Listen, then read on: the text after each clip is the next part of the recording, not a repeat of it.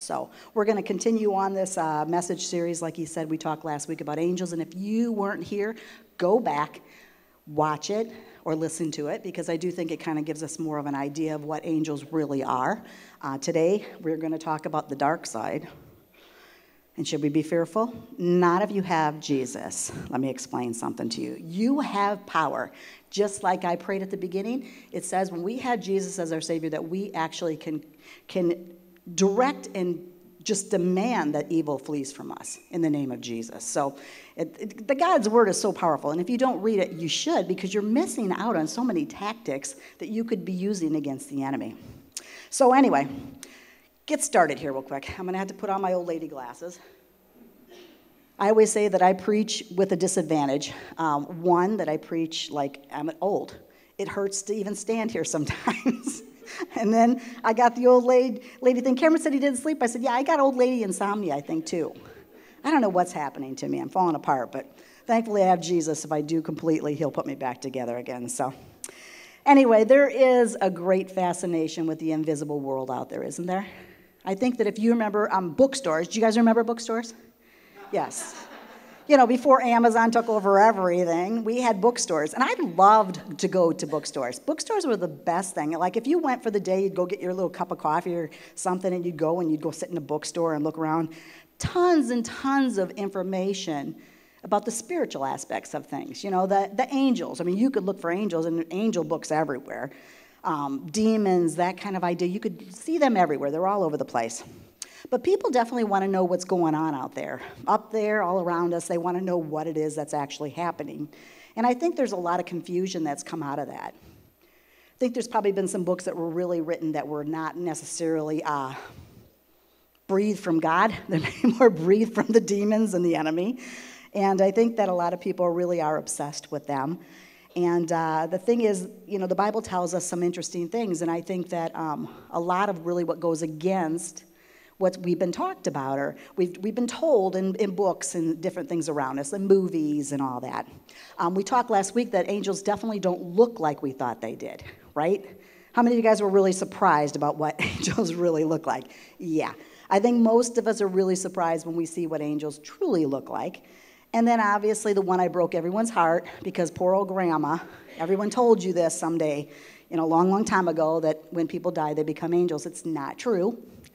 It's not in the Bible. The Bible says that angels existed even before humans, and we don't direct over and change over to something else that we're not. So the thing is that we really need to understand about angels is that we're never supposed to direct our prayers to them. We're never supposed to pray to anything that God created, because he is the creator of all things, that we should always pray to him, to God in Jesus' name. So I explained to you that, like I said, angels were created before everything, and their job is really to watch over all the world and, you know, to serve him by doing his will. Even the word angel means messenger, and these are spiritual beings. We talked about how they can show up. They can become either invisible, or they could show up as mere men, or, you know, they could be, you know, quite scary, as we showed you last week. I mean, I think if all of us saw an angel, even good angels, we would be freaked out. It'd be kind of scary. Well, we shouldn't really fear them. But the thing is, God created angels to be good and holy. Now you're probably thinking, why are you talking so much about angels? Aren't we going to talk about demons? Well, there's going to be something interesting you're going to learn about that. So you might be surprised that angels, all angels, even though they were created to be good, did not all continue to be good. And some of them chose to be quite evil. I told you God created them before mankind was created. And so the Bible actually tells us angels are below God, but they are actually superior to us. And it says, though, if one day, if and when you're perfected like Jesus, that means if you accept Jesus as your Savior and you go on to follow him and you actually do reach heaven, that someday, the Bible tells us, that we will be the ones that are actually going to judge angels. And you're thinking, judge angels? Aren't angels all good? No, they're not. And this is why we're called to judge them. So we learn in the creation story that God calls everything he created good. So we can see in that angels at the beginning were good, right? If all things were good, except for one thing, which was what? That man had no mate. That was the only thing that God says in the creation story that was not good. So the thing is, we can understand that obviously angels were created to be good beings. And using that standard, like I said, we can see that obviously this plan of God was that all things created, all things that were created by him would be good. Unfortunately, it didn't work out that way. So God actually had this angel, one of them named Lucifer, who actually goes and he rebels against God. And then what he does is he actually causes a third of the angels to actually rebel against God also. This Old Testament scripture verse actually describes Lucifer in Ezekiel 28:14-17. It says, I ordained and anointed you as the mighty angelic guardian. You had access to the holy mountain of God and walked among the stones of fire. You were blameless in all you did from the day you were created and until the day evil was found in you. Your rich commerce led you to violence, and you sinned. So I banished you in disgrace from the mountain of God. I expelled you, O mighty guardian, from your place among the stones of fire. Your heart was filled with pride because of all your beauty. So we can see that Lucifer was beautiful. He actually was very, very beautiful, which is an interesting thing because the Bible actually tells us there was nothing beautiful about Jesus. There was nothing in him that caused people to draw to him as far as beauty.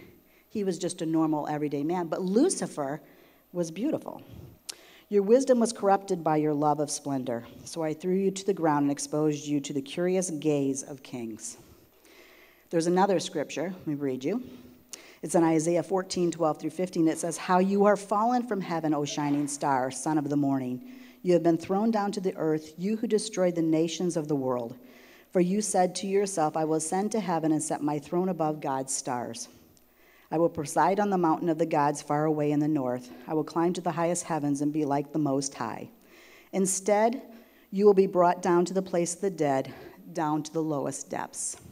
So you can see this fight that's already brewing. It's taken place. There's the good and there's evil. So we can see that Lucifer was not satisfied. He wasn't satisfied to be one of God's favored angels, one that actually, the Bible says that he was a cherubim, one of the angels that was actually guarding the Garden of Eden, the ones that had the 4 different faces, the idea that he would, an eagle and an ox and,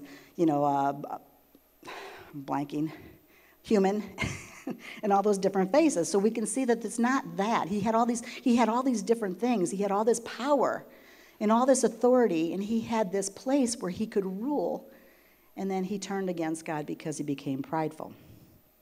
What's interesting about the Garden of Eden is actually, it's kind of like a picture of what we're going to receive in the end. When you talk about the Garden of Eden, it was actually a place where everything collided at once. I mean, you had human beings, you had animals, you had angels, and you had God all walking and living together in this place until evil, happened and people decided to go against what God would want. So actually what Lucifer does is he actually plans a coup. He actually plans a coup. He decides he's going to go against God, and then he says to the other angels, a third of the angels, that they also should rebel against God. This is the same Lucifer that's actually described later on as Satan, obviously. The devil, the serpent, the dragon, the prince of darkness, the Antichrist, the father of lies, Beelzebub, Mephistopheles, the tempter, the accuser, and even more names that are actually spoken. In Revelation 12:7, 8, and 9, it says, Then there was a war in heaven. Michael and his angels fought against the dragon and his angels. And the dragon lost the battle, and he and his angels were forced out of heaven. This great dragon, the ancient serpent called the devil or Satan, the one deceiving the whole world, was thrown down to the earth with all his angels. So we can see there's this whole battle that takes place. A lot of times, we go to church. We don't stop and think that there's a spiritual battle that took place and is still taking place today around us. Unfortunately, it was then that Satan came to earth, and then is when his minions started haunting the earth and kind of trying to deceive people away from God. We see that, the minions obviously look pretty easygoing little creatures. Aren't they something that you could kind of, work on and they do great things. But the thing is, minions in like cartoons are not the same as the minions of the demons, of devils. So there is this fight of good and evil. It's prophetically prophetically, talked about from the very beginning of time, and it goes on to the very end of time. We sit somewhere in the middle of this, right? We sit somewhere in the middle of all this fight. And I think sometimes we really don't understand that this is still a fight, that this fight is still continuing, that what the fallen angels wanted, or what demons want, is their whole idea is that they actually can take more with them. So it's this fight that takes place. So this third of an angels that are fallen, there's some people that say that's not necessarily true. There is scriptures that talk about, it says a third were wiped out of the stars in the heavens, so they think that that's where they got the third of angels that actually were the ones. It's not specifically mentioned that there was a third fallen angels, but this is where the idea was taken from. So these fallen angels that were thrown out of heaven, are they what we would call demons? Are they the ones? Obviously he talks about those, devil and his angels, fallen angels, will be thrown down into hell. So we can see that might be the case. Well, this is the majority view. The majority view is that demons are fallen angels. These angels that actually rebelled and went against God. There is a minority view, and this is what's going to really freak you out. Okay, I'm going to just scare you. You're going to be like, what in the world? Maybe you read this before, maybe you heard it, maybe you didn't. But then a minority view is that demons are the spirits of the Nephilim. I don't know if you've ever read the Bible, you read about the Nephilim. The Nephilim were supposedly, they were the fallen angels that came. Fallen angels came down, they saw human women. They had unnatural relations with them. We all know that what it means, right? You guys are all adults, you know what unnatural relations means. They got busy, okay? So they got real busy. And what happened is these spirits out of this union that was created from these Nephilim, these giants that roamed the face of the earth, were killed in the great flood when Noah, the whole great flood happened. And these spirits had no place to go because they were half human. So these half human, half fallen angel creations could not go to heaven, could not go to hell, so they roamed the face of the earth, and they look for bodies now to live in. So I don't know which one you believe in. The majority of what people believe, just it's fallen angels, or if they are the spirits of the created beings of the Nephilim and angel, that either way, be afraid. Be afraid. I don't know why sometimes we're always trying to figure these things out, but sometimes we just don't have enough fear of it. Stay away from these things. So what do demons look like? Well, I think if we can see that they're fallen angels, if we believe that, then what do they look like? They probably look like angels, right? I don't think that necessarily have changed their whole idea of what they look like, but like we talked about with angels, they also can change their appearance. They can come down as, mere men. They could show up as in an animal. They can do all these different things that we talked about like last week. Obviously the Bible says in 2 Corinthians 11, it says, Paul actually says, Satan himself masquerades as an angel of light. So sometimes we can see that even if Satan does it, obviously demons could do that, right? So a lot of the things that we could consider good or pleasing to the eye might actually be demonic. I think this is a far cry from what we have actually seen in the Bible, or and in cartoons, not in what's been in the Bible. You can see that there's cartoons, depictions of what Satan and his demons look like. We can see that they always usually have, they're bright red, they're scaly. They have tails, forked tails, maybe carrying a pitchfork and that kind of idea, which actually comes from the Bible. If you read, you can kind of see where they got that idea from the Bible of describing Satan or his demons like that, because the verses in the Bible describe him as a crafty and deceptive serpent, a beast with horns and a tail.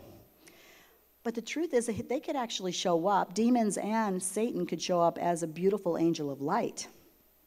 Like I said, or a simple man, or girls as a beautiful man. Some of you guys might now be thinking, yeah, that makes a whole lot of sense with my last relationship, right?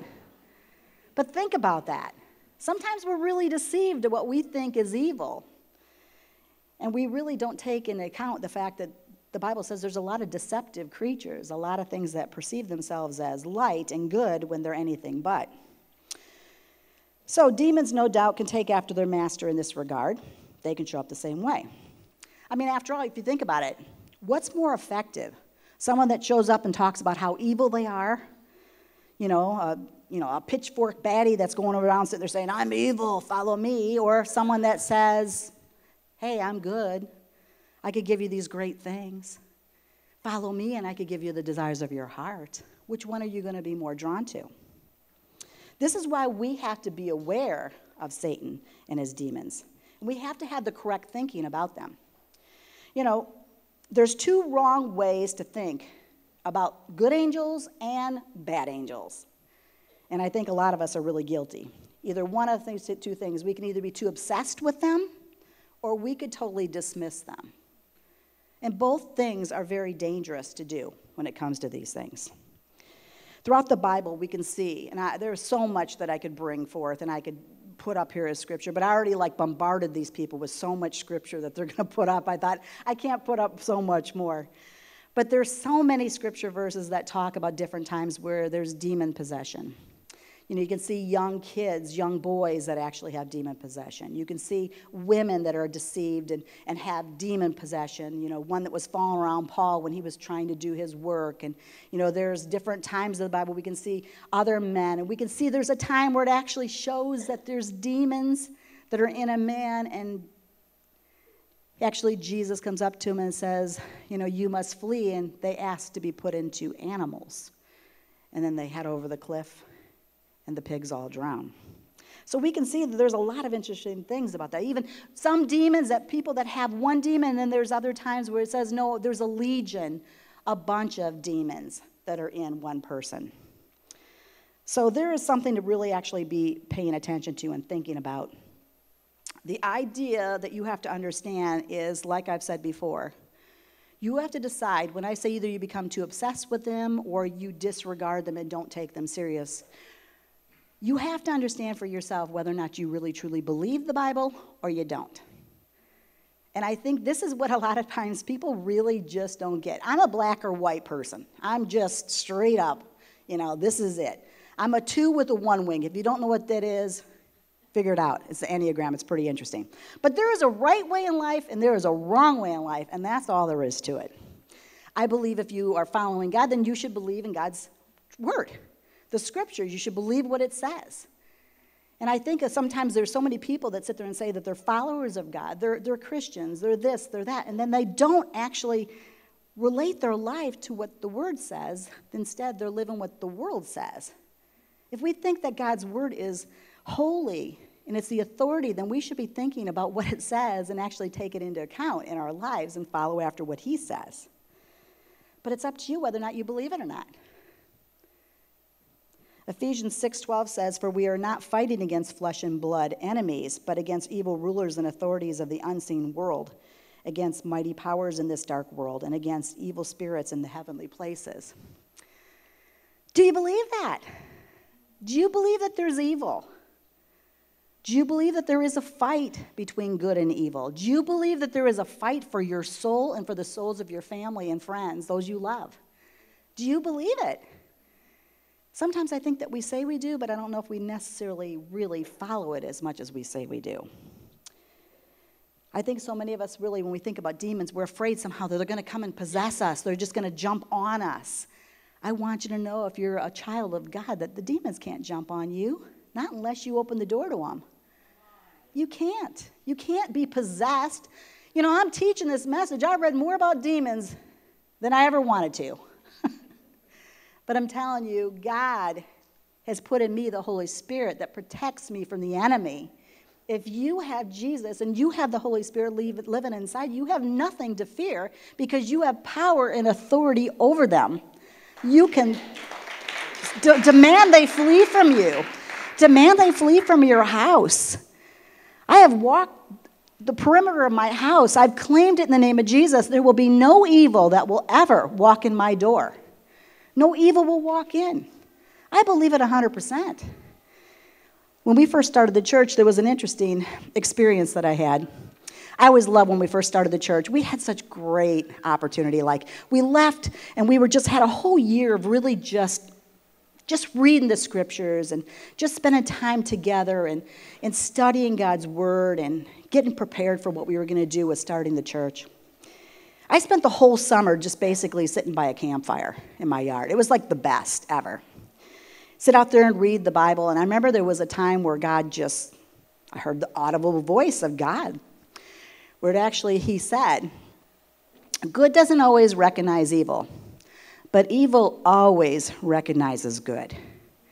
See, the thing is, this is something for us to remember. And I know God gave us that because he knew where we were heading. We were headed to do some battle. Battle in the Illinois Valley. People that we thought maybe could be friends and weren't friends. See, the thing is, if you're doing good, evil recognizes it and wants to tear you down. Remember that. This is a spiritual battle for your soul and for the souls of your children. Parents, I'm telling you, you better start protecting them. Protect them, guard them. You know how many times I've prayed over my kids? There'll be no evil that will ever take over their life. I pray for favor. I pray for blessings to be upon them. We have so much power that we don't take hold of because we don't read God's word for ourselves and hear it. This is great if you're hearing it today, because you know what? This means that you can now do those things if you've never heard them before. But read for yourself. There's way more power there than what I can give you here. So like I said, there's so many people that think there's all these spirits can jump on them and hurt them. And if you're a child of God, it isn't going to happen. There are tactics, though. There's tactics that they will use to destroy us, our faith and our families. And you might be surprised how. And this is where I think a lot of people really fall victim to what the enemy would want. In C.S. Lewis's book, The Screwtape Letters, we read the story of an older demon who is counseling a younger demon, less experienced demon. And in it he tells them, you will say that these are very small sins. Now understand, this is demons talking to another demon, trying to keep them away from God, okay? You will say that these are very small sins, and doubtless, like all young tempters, you are anxious to be able to report spectacular wickedness. But do remember, the only thing that matters is the extent to which you separate the man from the enemy who is God. It does not matter how small the sins are, provided that their cumulative effect is to keep the man away from the light. Murder is no better than cards, if cards can do the trick. Indeed, the safest road to hell is the gradual one, the gentle slope, soft underfoot, without sudden turnings, without milestones, without signposts. Understand that the demons and the enemies will use a slippery slope to cause your destruction. That allows the demons in many times. Satan and his demons are very crafty. They're very deceptive in how they go about their business. Sometimes you might be really seriously serving God, you're following God, and over time, like reading less of the Bible because you're so busy. You finally get a chance to relax at the end of the night, you're like, man, I don't want to read the Bible. I just want to be entertained is what I would rather do. Or, money's tight, so I got to work more. I got to make more money. And so you spend less time with God, more time in the world. Understand many times what can pull us away from God and what can make us more receptive to the enemy is sometimes just the job, the sport you're involved in. Parents, kids involved in sports, if they never come to youth group, you're causing them destruction. And I'm not saying that just because I'm the youth pastor, but I am passionate about youth because this is our next generation. We should be really caring because we're the protectors of them.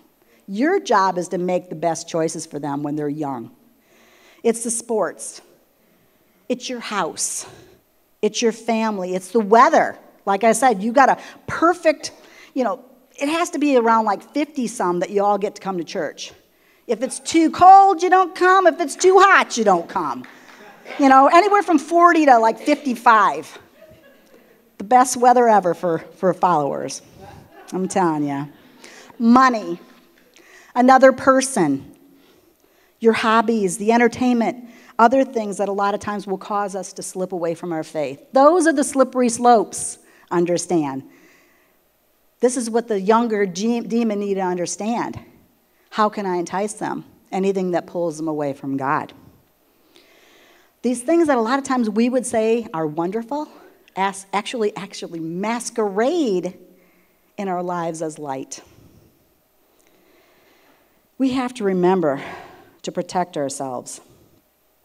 1 Timothy 4:1 says, "Now the Holy Spirit tells us clearly that in the last time some will turn away from the true faith.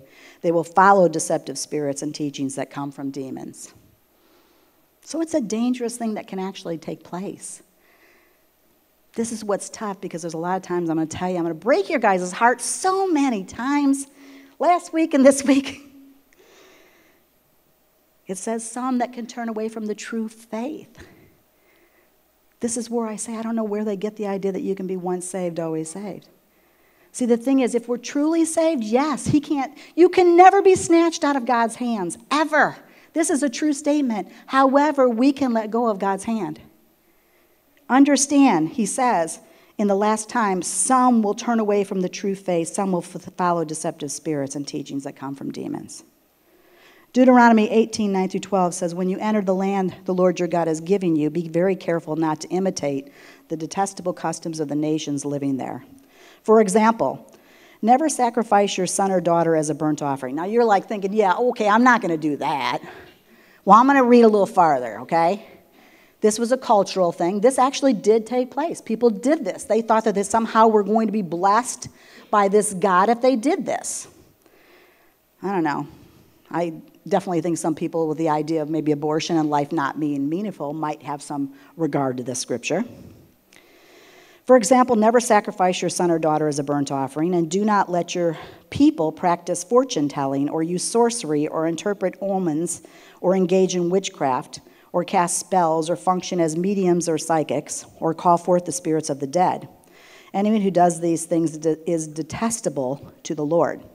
It is because the other nations have done these detestable things that the Lord your God will drive them out ahead of you. I think the problem is in our world, we've definitely taken these things lightly. I mean, we are definitely entertained by psychics, by those that contact the dead. But yet the Bible tells us that they are detestable to the Lord. This is where I say I'm going to probably break a little bit of your hearts, because there's some things that you guys probably are taking as very innocent and not destructive, but yet you are opening yourselves up to the enemy by allowing these things in your life. It's not good. It's not good. The devil and his demons believe in these, even if you don't. Understand that. Cultures all over the world believe this. All over the world, these cultures believe that these things open yourselves up to demons. And they believe and follow and report the effectiveness of the occult that's going on in the world. Doing these things open yourselves up to demons. And demons desire for us to go closer to those things than it does to God. I can tell you, honestly and truthfully, that I really struggled with horoscopes. Horoscopes was something that I was really, really involved in. When I first became a believer, I was one of them that always consulted my horoscope. I was one that always looked into them and thought, what's this day going to be bringing? And whether or not I thought it was like serious or not at the beginning, I just thought it was light fun. But I had a really interesting experience. There was an older woman that was actually at the church that we were at. I hardly had talked to her before. I started following after God. I know the kids were in their kids' ministry, and I was there in church, and I was, listening to the message. And then at the end of the message, I had this woman come up to me who was an old saint. And she walked up to me, and she said to me, "The Lord said you need to get rid of those horoscopes in your life." And I was like, whoa. I told no one that I was reading horoscopes at that time. No one. It was kind of like a little secret thing I did, where I looked at them and paid attention to them, and I wasn't really letting anybody know that I was kind of like drawn to it. But I had that moment right then, and I thought, man, if God could speak to this woman and come up to me and tell me something like that, this must be real. This woman wasn't alone with me in my house. She wasn't seeing what I was doing. So if the Lord told her this, I need to never do this again. And I have never once in my life yet ever have gone to horoscopes and looked at them again. Even if I've seen them in magazines, I skip over them. If I see them in the newspaper, skip over them. I don't pay attention to them. And you might think, well, that's pretty innocent. They're not that bad. Understand they are. They are. And if God actually caused a woman to come up to me and tell me this, I think he must think they are. Because, the thing is, God had a plan for me to do something powerful for him. And I think he knew it was going to be something that would be an undoing of mine. It could cause me to not go the direction I was supposed to go, but instead be led astray and farther away from him. So he used this woman to talk to me about it. We have to be mindful about what God's teaching us. If you feel ever an urge or this feeling, this feeling when you look upon something, that's the Holy Spirit. The Holy Spirit that lives inside of us that says, this is not for you. If you are a child of God, this is not for you. Don't take part in this. The Bible forbids us from contacting the dead. And see, what's become real popular is this idea that we're going to, consult these people that are going to talk to the dead. The Bible says that's wrong. The Bible says that seances are wrong. Playing with Ouija boards, wrong. All these things, horoscopes, they're wrong. They go against God. Instead of taking part and playing in the occult, we should be instead fighting Satan and his demons by tactics that God tells us we can use to fight the enemies in our lives. We really have to take serious this battle that's going on around us. You understand, if he can take you out, he takes out those around you. He takes out your kids around you because there's no power. He could take out your friends. There's people that you're supposed to be able to reach. You might never reach because you went the wrong direction. Ephesians 6:10-18 says, a final word, be strong in the Lord and in his mighty power. Put on all of God's armor so that you will be able to stand firm against all strategies of the devil. Now, I'm going to tell you some really interesting things. This is important. This is what you need to understand and learn. For we are not fighting against flesh and blood enemies, but against evil rulers and authorities of the unseen world, against mighty powers in this dark world, and against evil spirits in the heavenly places. Therefore, put on every piece of God's armor so you'll be able to resist the enemy in the time of evil. Then after the battle, you'll be standing firm. Stand your ground, putting on the belt of truth and the body armor of God's righteousness. For shoes, put on the piece that comes from the good news so that you'll be fully prepared. In addition to all these, hold up the shield of faith to stop the fiery arrows of the devil. Put on salvation as your helmet, and take the sword of the Spirit, which is the word of God. Pray in the Spirit at all times and on every occasion. Stay alert and be persistent in your prayers for all believers everywhere. I ended with that phrase, stay alert, right? Stay alert and be persistent in your prayers for all believers everywhere. 1 Peter says it again, 5:8. Stay alert, watch out for your great enemy, the devil. He prowls around like a roaring lion looking for someone to devour. Understand this. In the Bible, people are always saying, well, it's not so bad. I can drink. Yes, you can have a drink. But this is why it's so dangerous to be drunk. This is why God speaks against drunkenness, speaks against anything that could alter our minds, drugs, alcohol, pornography, those things that we allow in, violence, all those different things that we allow into our mind. Understand, God says, stay alert. Because those things do open ourselves up to more evil. I don't understand being entertained by violence as a Christian. I don't. I might be one of those old souls that just say, you're like, well, you're old, you don't understand. No, I'm a follower of God, and I do everything I can to protect myself. I'm not going to be entertained by violence when God says it's something that he finds detestable. It's important for us to remember, how many times, I can tell you, your kids tattle on you. You know how many times I've listened to teenagers and my things sit there and tell me, yeah, we watched this movie, and I'm like, why? Why? If your parents say they're followers of God, are you watching slasher movies? What good can come of that? What good can come out of violence like that? What person, any person, especially a follower of God, needs to see someone just be like hung up, sliced in half? What good is that? I'm telling you, he says the eyes are the windows to the soul. The eyes are the windows to your soul. Do you understand what you allow in affects who you are? It has an effect on you. It has an effect on you. You think it doesn't. I'm going to tell you there's two visions you'll never, ever lose in your mind, ever, when you see them. Starting out from the time you're very small to the time you die. You will never forget a violent image, and you will never forget sexual images. They're there. They make these deep grooves in your brain. They're just there, and you fall back into those grooves and those ruts in your life. Protect your eyes. Guard your eyes. This is evil. This is the stuff that demons and Satan loves. Why would you want to entertain yourself with this stuff? Stay alert. Stay alert. If you do that, I can tell you guys, you'll win. You'll win because God wins. If we follow him, we'll do the same thing and we will win. Our families will win. I truly believe that's the reason why my kids serve Jesus. Is because we fought the enemy in our house. We didn't allow certain things to come in there. I prayed over that, and I'll tell you, I did everything I could. My kids have never seen, my kids, understand my kids are 38 and 35. My kids still this day have not seen horror movies.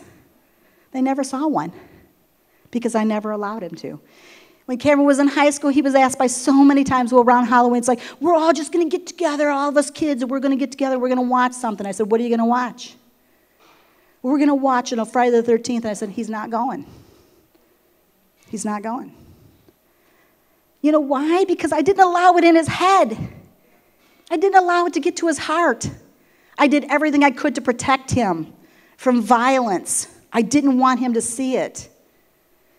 And I think it made a difference because I think God had a plan for his life and my daughter's life to serve and to follow after Jesus and then to raise children and other children and more children to follow after Jesus. This is what God wants for you.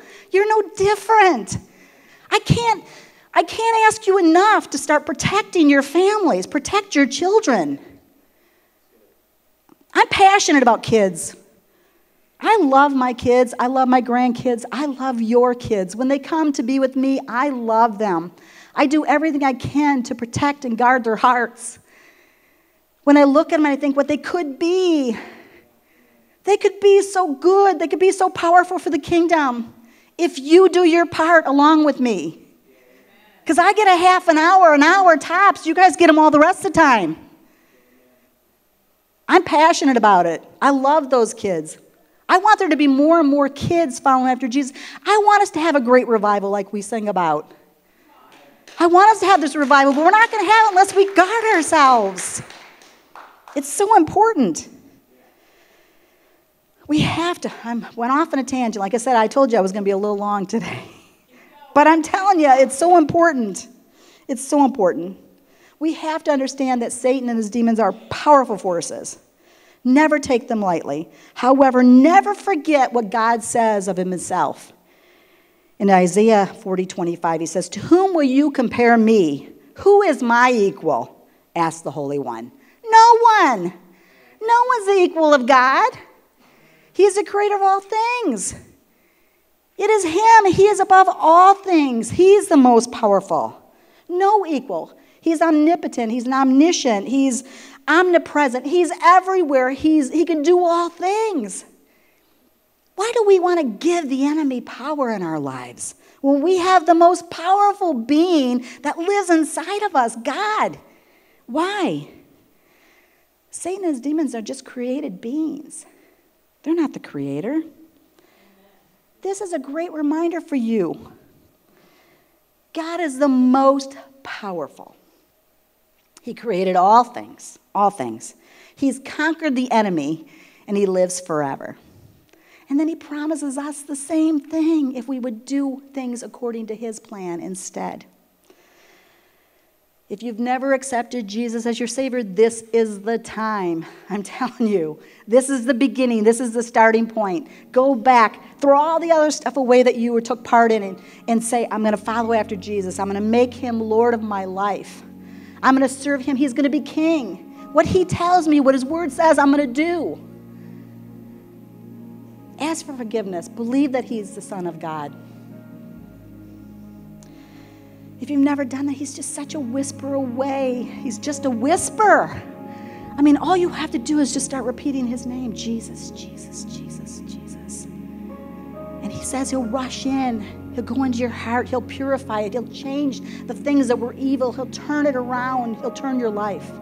But then he says, follow me. Follow me.